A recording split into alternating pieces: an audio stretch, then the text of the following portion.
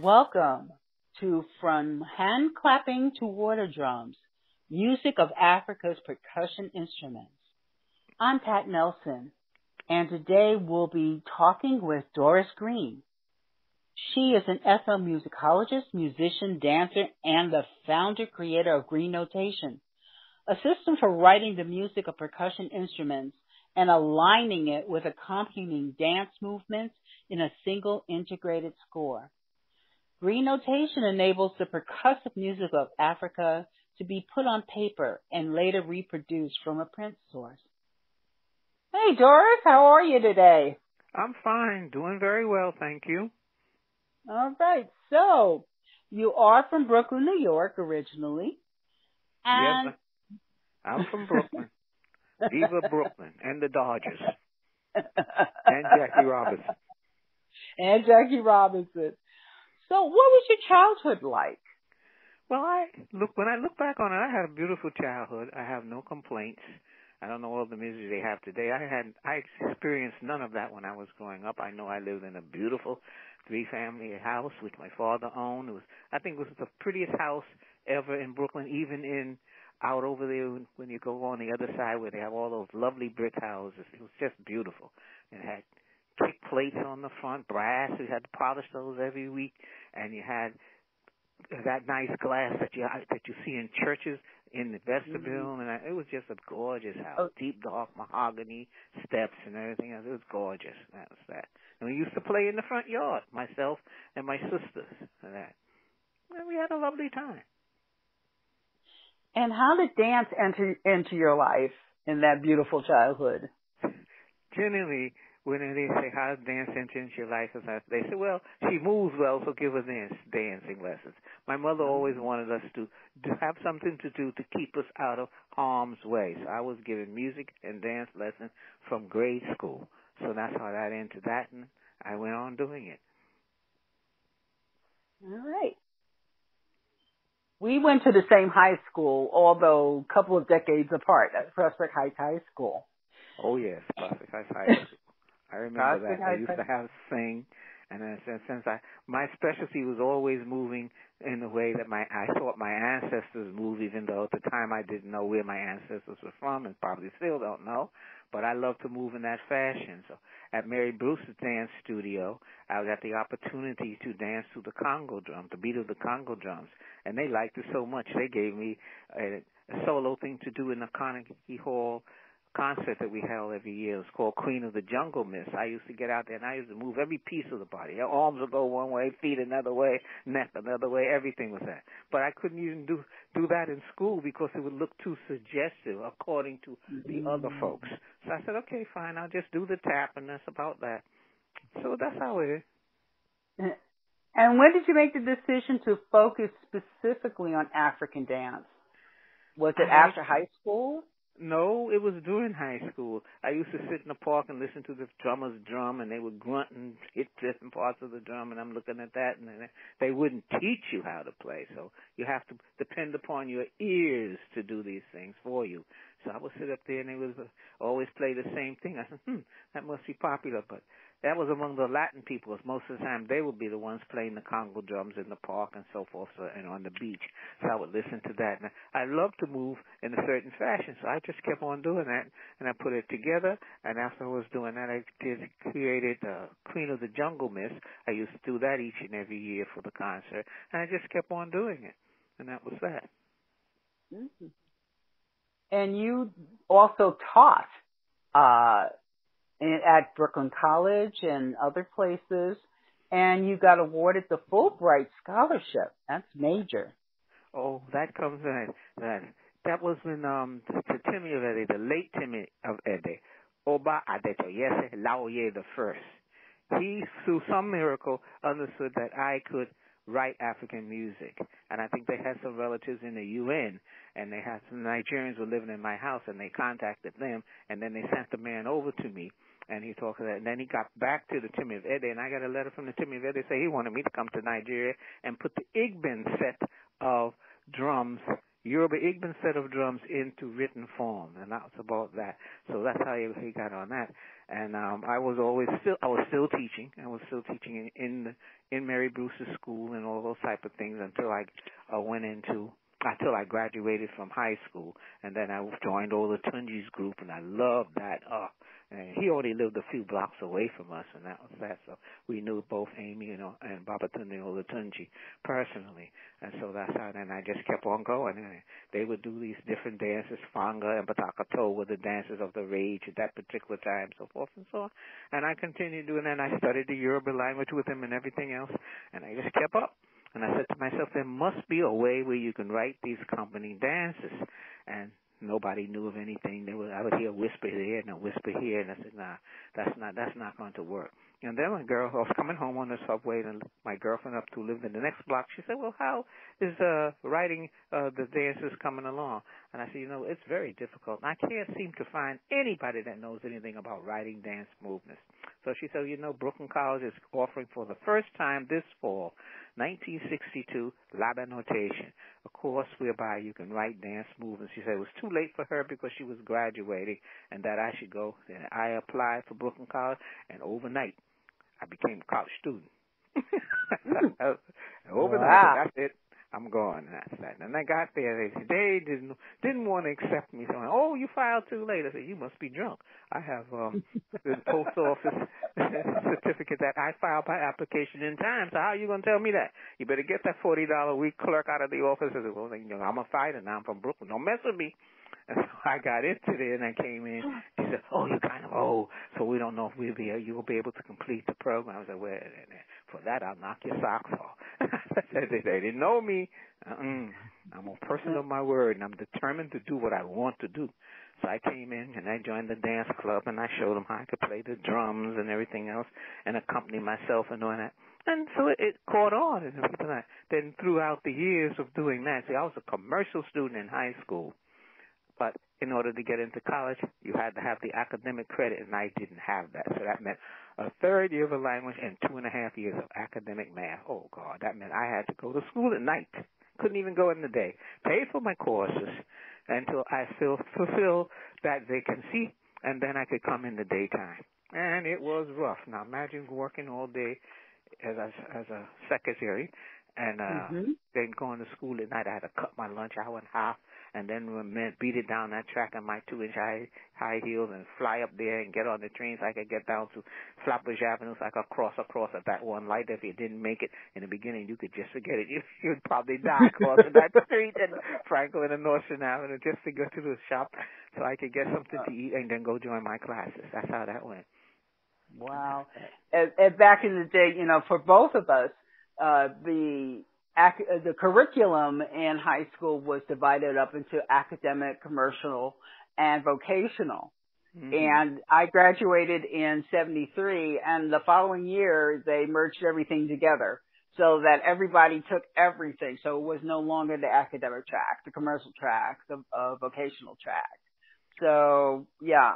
That's too late for me.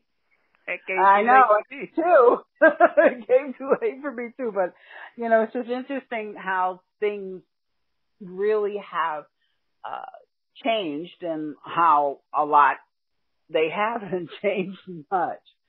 So you did those classes, you got the Laban notation, and then how did you move from Laban notation to Greenotation? Well, this is the type of thing, when she said that they were giving a course in writing dance movements, go back to that. When I was in high school, when I was doing stenography, and the teacher came in one day and she wrote on the board M and then a way sign, which was the W sign, and it would say, may we. And we always thought that was a polite way of saying, well, maybe leave the room, maybe do this, maybe that. She said, no, that's written in the French language, and it has a totally different meaning, even though the symbols are the same. The symbols are the same for the sound, it's a different meaning.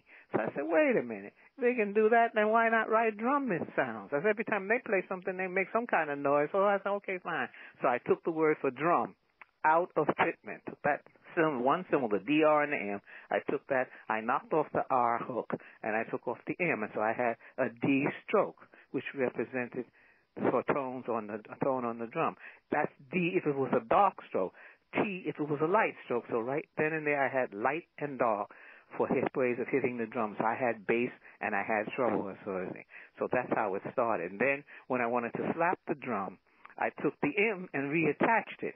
And I took the M and reattached it. So that means, so I had that and a pause. And then I had the accent sign for music, which meant slap the drum.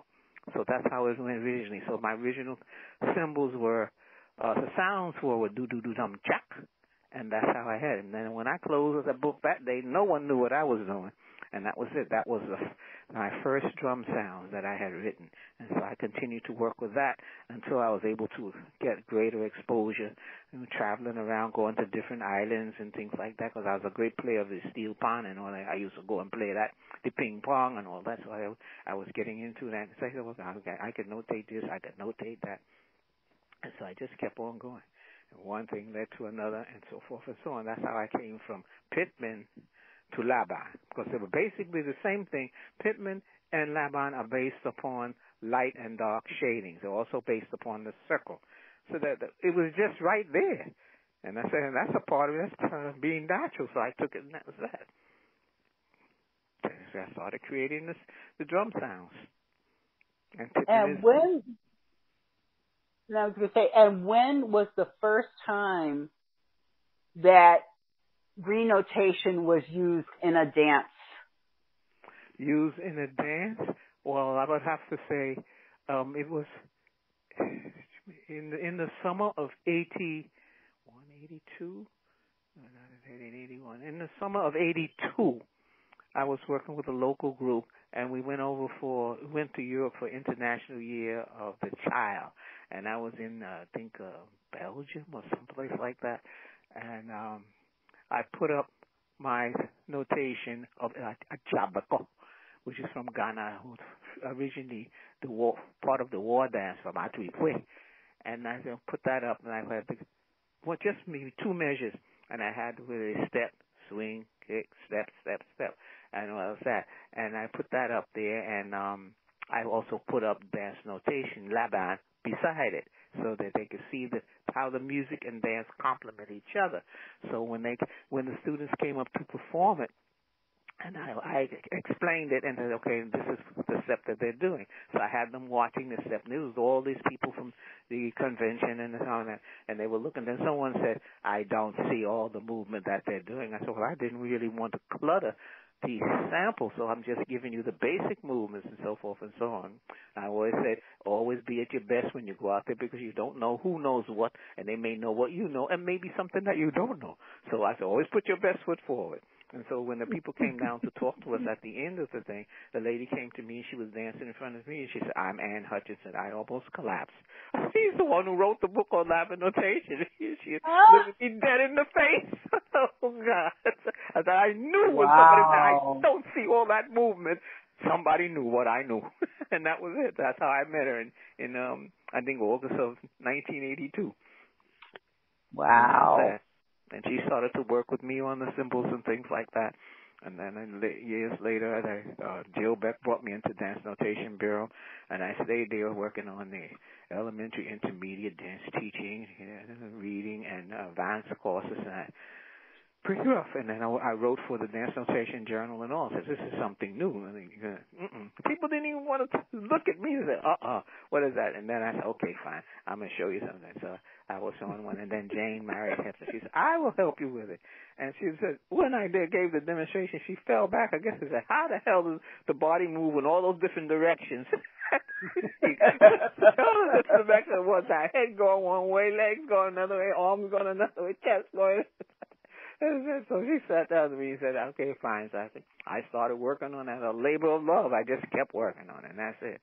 So every dance that I came across, when I studied in Africa from 1970 on, every dance that I came across, I made sure that I put that down as best I could. And then when I did Laban notation and so I did everything in Laban notation. And it's not an easy task, because everything in Africa is different. Every group is different. And theirs is ruled by the music, which is ruled by the language. And I said, oh, Lord. And then I don't know if there's anything that, but this is complex. When you sit down there and if you hear the sound, "Nu vivi la dame, dame, nu vivi la dame, dame," you don't know what that means. But that's a nasty drummer. He's saying "Nu vivi la dame, dame." Nu vivi is a girl. No, I don't want to tell you what natame is. When you mix those two, he's asking to go to bed with you. Oh boy! You heard nasty drummer. Nasty drummer. There are 3 pieces on your website, www.greenotation.com, and I'm wondering if you could talk about each of them a little bit. Oh, which ones are you referring to now? Let me get. There's the one with the sabah. Oh. Okay. The tokwe and then the one with the A that I always miss. AGBADZA? Yes, ma'am. Okay, let's start with the Saba. Saba is the national dance of Senegal. When the Senegalese came here for the first time in October 1971, they appeared at the Brooklyn Academy of Music in a show that actually exposed people to dances of the world. And it was Senegal, Morocco, Sierra Leone, and a few other troops, and they were bringing dance focus in it. The Senegalese came, and before they came, I was already in Africa doing research, and Senegal was the last stop on my doing before coming back to the United States, because I would come across the continent of Africa. So I was told to meet the director of the ballet there, so I went and met the director, and I told him what I was doing, and then he said, well, my group is coming to New York in October, and if you refer to the Guinea ballets, you've seen the Guinea. I said, yes, I've seen the Guinea ballet. He said, well, mine is different. It's night and day. So he was talking about the National Ballet of Guinea, which we call the Guinea Ballet here. And we started talking, so forth and so on. So he said, you'll be surprised. When he came here, I'm telling you, from the opening until the curtain drew, they changed the way African dance was looked at, taught, perceived, and performed. I mean, it was so astounding, man. This man was a genius, and he took that. They opened up with a palatam, and they had the 3 drummers drumming in the dark. And then the first one would go play his portion, the second one would answer that, and then the third would come on. Then the lights rose up, and they came out, and they were playing, and the headdress was going, and then, oh my God, in tandem. And then you've never seen it. People jumped up, they screamed. I'm telling you, it was something else. When that show was over, it took maybe 5 curtain calls for them to be able to close that stage. They could not. They did all that. They did Saba. Saba was, and then you see legs going everywhere. You didn't know what the hell was this. We used to dancing in a certain fashion that comes from Nigeria and Ghana, but this, oh Lord. They did that, and they did the dance in several regions. And they had all kinds of artists, typically out of Senegal. They didn't have anybody else. You had to be from the Senegambia region even to be in there. They had Sabah, to well-off people, which actually from the instruments that they're using. They had the acrobat, the pull acrobat. Oh, my God, that was fantastic. And the outfits were so great. I'm telling you, you've never seen anything like this in your life. And your skin would crawl. They were so wonderful. And that's about that. From that day on, people started to march to Senegal, even though they couldn't speak French. They were gone. And then the next year, they did so well that people wanted to join the ballet, because parents didn't want your children to become a dancer. Now, that was considered a low, lively thing to do. So when they came here, like I say, you make it in New York, you can make it anywhere. Boy, people clamored to get into the National Ballet of Senegal. It was great. That's about that. And Tokwe. Tokwe is out of Ghana. Now I'm trying to figure out what it is. I don't even remember exactly what. Okay, all I remember is the beat. I learned it in maybe 1971 and recorded it there at the Arts Council of Ghana. So it was a very lively dance that I felt, and it was easy to do and easy to do. It didn't have too much difficult rhythms going on. Oh, I like that. So I did it, and I started notating it and so forth and so on. And I said, okay, I done that. So when I came back as a cultural specialist for the United States cultural specialist to Ghana, I told that dance to have them notate, have the students and performers notate that particular dance. And I did that on the computer. So when I said, because La Band Writer now had been created, so you could write some dance movements on the computer. So I took that, and I had the students work on that, and we notated the entire dance. Now we came to do the music portion, and time ran out. I said, oh, Lord, we'll finish it. And they wanted that to be the first notation in the archives that they're going to create in my honor for writing African music and dance, because I had two outstanding students that were always with me, even on the television broadcast that we did in Ghana. They were called the Breakfast Club, and the embassy translated, transposed it from their particular system to ours so that we could see it. And it was very, very nice. I had two of the fellows dance the dance. Generally girls danced it, but the fellows were the one who were available for the broadcast, and or Dulce, she was with me and at the chair when we were talking about it, and it was very, very nicely done. And that's it. Because now these students, they know the dance, and they started to dance it. And I said, wait a minute, that doesn't belong in there. That wasn't in there. Not in 1979. That comes from something else. That comes from another dance. He said, how do you know? I said, because I recorded this before you were born. And I said, the music you're listening to now is the live music. And you can't say, no, that's not a step. And I showed them how it really goes. And really? Yeah. Now when you see it on the internet, I said, they didn't. The OPA or something like that. I said, oh, that's nice. But they're repeating the same thing several more times in the original thing that we had done. So it's out there, and there's some stuff. It's a very, very nice dance. So that's going to be the first notated score in the archives. So that's about that. That's being planned. Mm-hmm. And the A word. The Agbaja. The Agbaja comes from, it's part of the war dance. See, because at this particular time they were living underneath crude king, I guess you would call him, King Agokoli. Now, Agokoli was so mean to his people, he kept them in the compound. So one day they devised a way that we're going to get out of his compound. So what they did was they turned around, and for days they had been softening the wall of the compound so that it could be broken through and they could walk out. So what they did is they turn around and walk out backwards. So people who was the sentry come by, they would think that the people were coming in when they were escaping, going out backwards. So as they travel throughout these different places from that place over to Ghana and Benin, Togo, and to finally to Ghana.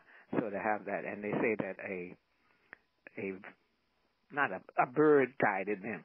So you look at the movement.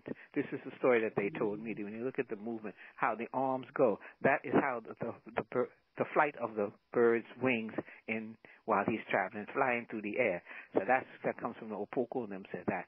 So when you ever look at that dance, you see how those arms move in and out. It's kind of like what Patti LaBelle tries to do in Somewhere Over the Rainbow, but theirs is much more extensive than that.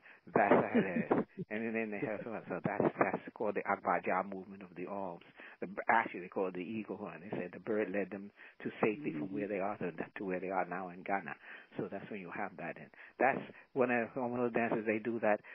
Any occasion you can see them doing the Agbaja in the streets, and it's all part of the funeral ceremonies. But that's the Agbaja. It's just a very simple step. Go ahead. And it's well documented on the net. I think they have some groups doing it. But what I like is the part of the processional. That's part in the processional that they do that in. That is so the Agbaja, Ajabako, and all of that comes from the Ewe people in the different regions. So that's that particular dance.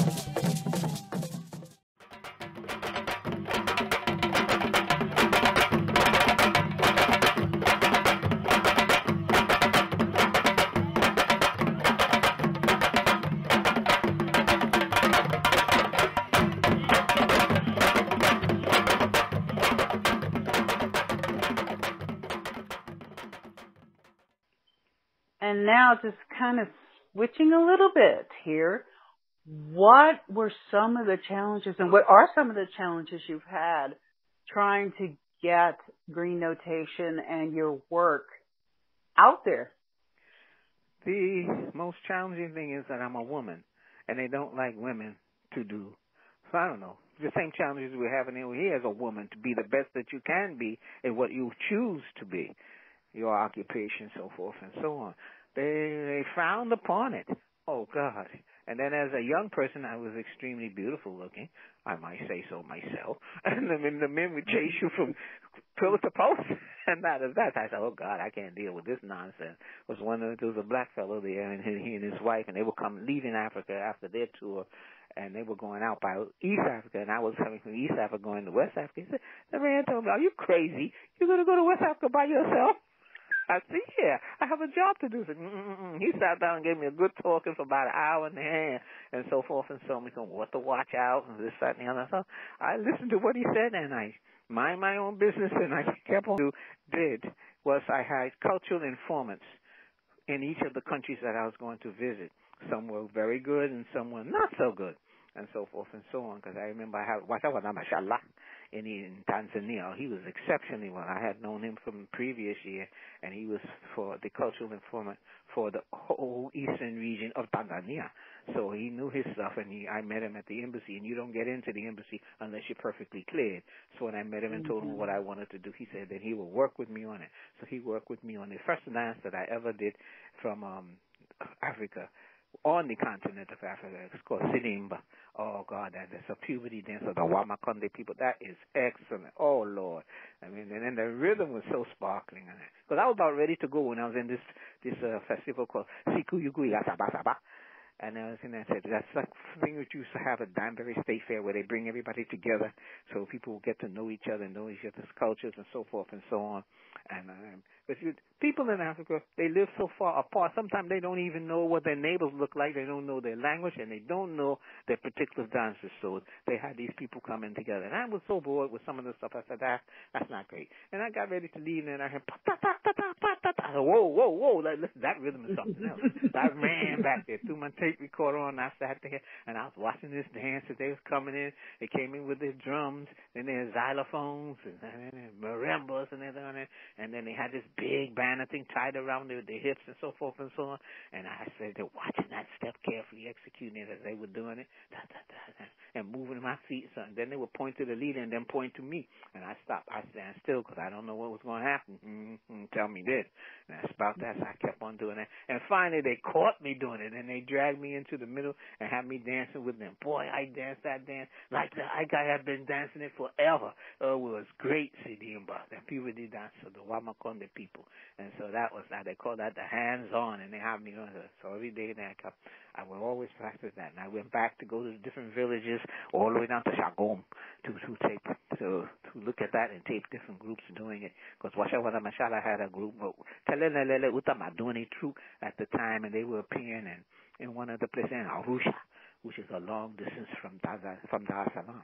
But we went up there to see them performing and all. It's very, very exciting. This is the type of movement you don't see in almost every other day. And then I took it and I taught it to Abeli when he came in, when I brought him here to teach in NYU, and I shared it with him, shared most of my stuff with him, unfortunately. And then when I came to Ghana, I taught it to the people in Ghana and so forth and so on. But then they started to get over eager. They would some of the students there took it to Europe, and they claim all of this and all of that. Oh, we did original research on this particular dance and so forth and so on. And they just kept on talking. And I said to myself, wait a minute, they're talking about Sidimba. And I kept on saying, then I asked questions. What is the rhythm of Ntoi drum? What was the name of the other drum? Lingonia. What was it? Makomba. They didn't know any of these things. And then when I kept questioning now, what was the rhythm of this, what was the rhythm, then somebody hit the man in the side who was doing all this boasting. Remember, we were sitting in the lunchroom between shows. And when he hit me in the side, he said, shut up. I said, what do you need? Said, take a look at the face. She might be a little older now, but she's the one who originally taught that dance. Everything went silent. Nobody was boasting anymore. Oh. You looking at the one who taught that dance. And then, Afadina, that's who it was. And he got up and he started dancing the dance. That's where the thing go. We know the rhythm. Don't play with me. As I'm the one who said it. You never know who's going to be sitting. As I said, keep your mouth shut. You never know who in that audience knows you, knows more than you know. So that was the end of that. But they had taken it, they made up their own rhythms. I said, that doesn't go there. It wasn't only sexism.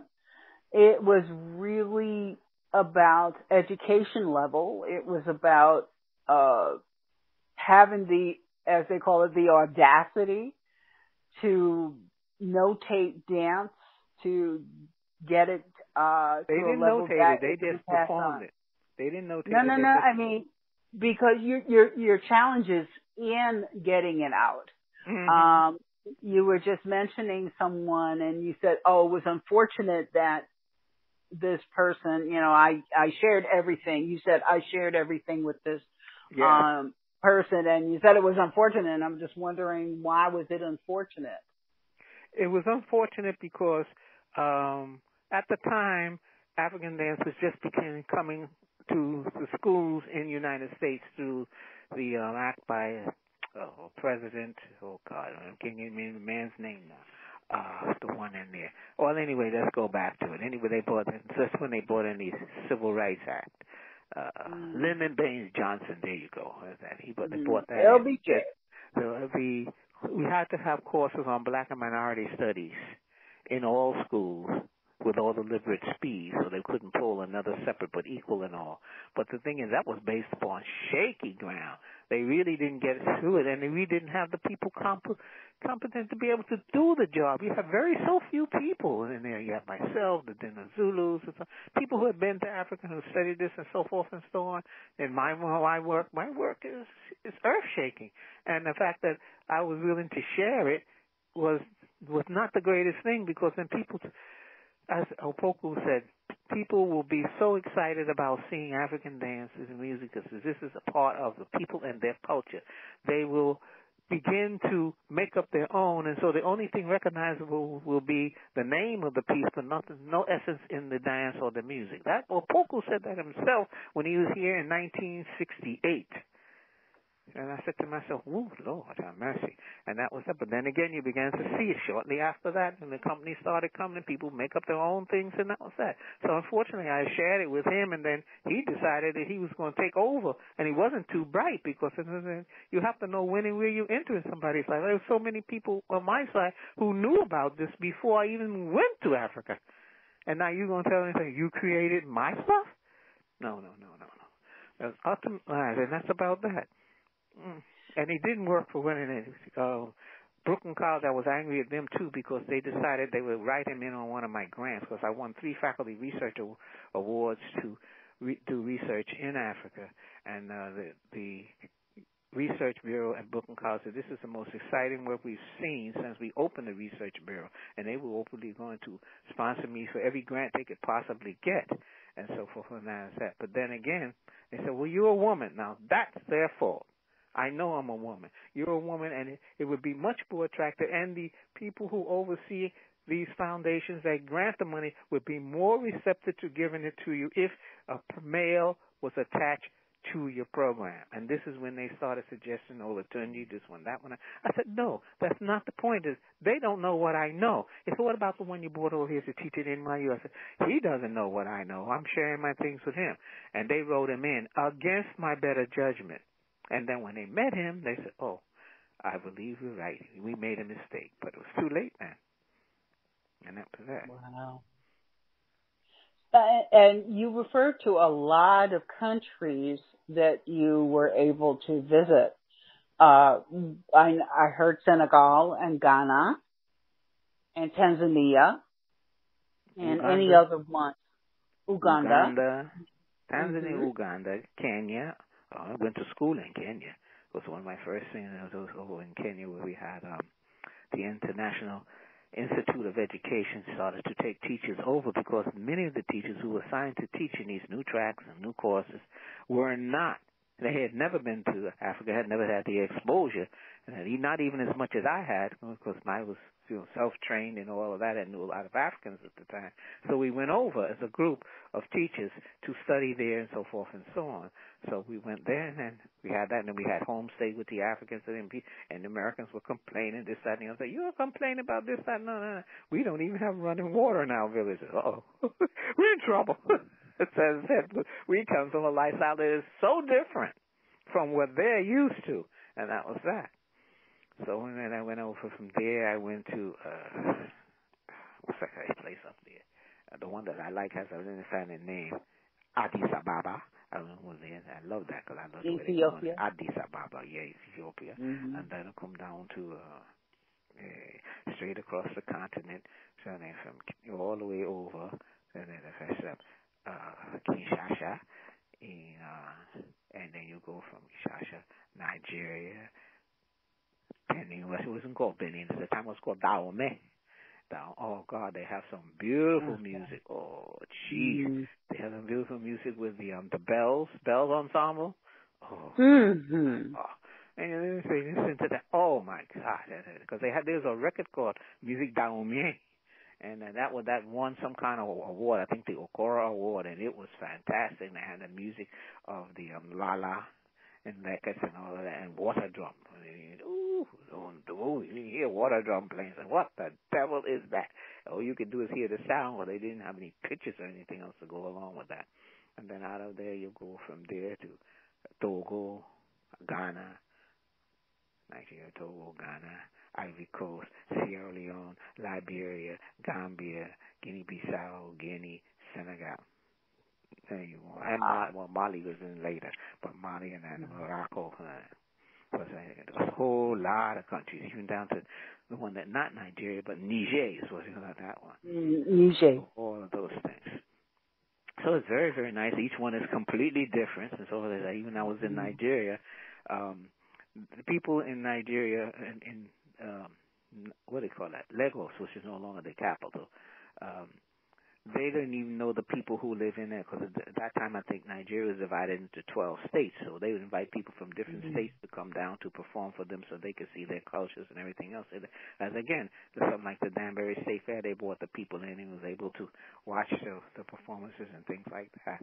So it was very, very nice. I got an opportunity to do that too. It's just so much to do that you can't do all in one stay, and you have to do like you do, go back for be a cultural specialist or Fulbright awards. And I lost 2 or 3 Fulbrights because Nigeria is having a coup. I lost the first one, I think, in the early 70s when the Timmy Verde had invited me. And next thing I know, I was accepted. The next thing you know, rejection, coup, forget it. Water's going to go as fast as water comes out the faucet. And that was it. That was gone. That's fast. I remember demonstrating my talking drum for the Duro Ladipo. That's that. And he came here for a show, and I said, I'm going to talk to this man. And I brought my drums with me, and I brought my notation, and I set it up. And I said, this is how it goes. And I played, I think, Bamaya, Bamaya and Nohoa to him. And I took the drum, and I boom, boom, boom, boom, boom, boom, boom, boom, boom, boom. And then I did the dance, boom, boom, boom, boom, boom, boom, boom, boom, boom. He said, what? He told him, I came here. He told him, one of his drummers, come here. And he explained something to him in Yoruba, which I didn't understand all that he was saying. And then the man picked up the drum and wrote and played the samples that I put down. He said, you know what? I have never believed that you could write music for this. You have taken Africa's most complicated drum and you have written music for it. It's a start now. It's not even, it's a start. And I want you to come back and work with me on the Ayulu Dunda and the Bata drums. He died of brain cancer. And they had another coup, so I couldn't get to him either. I said, this is something else. So I'm still looking to ways to get there. Maybe at the time that we have all of this pandemic, we might be able to teach 2 or 3 groups, English-speaking groups, that is, online, and we'll be able to do that and so forth and so on. But I'm looking at that, too. So all avenues are still open, because we can't travel anywhere anyway. And talking about that, what are some future plans and next steps that you hope will bring Greenotation out into the open? The publication of the book. I already had my autobiography was already published in 1970. That was No Longer an Oral Tradition, My Journey Through Percussion Notation. That was published. It was online.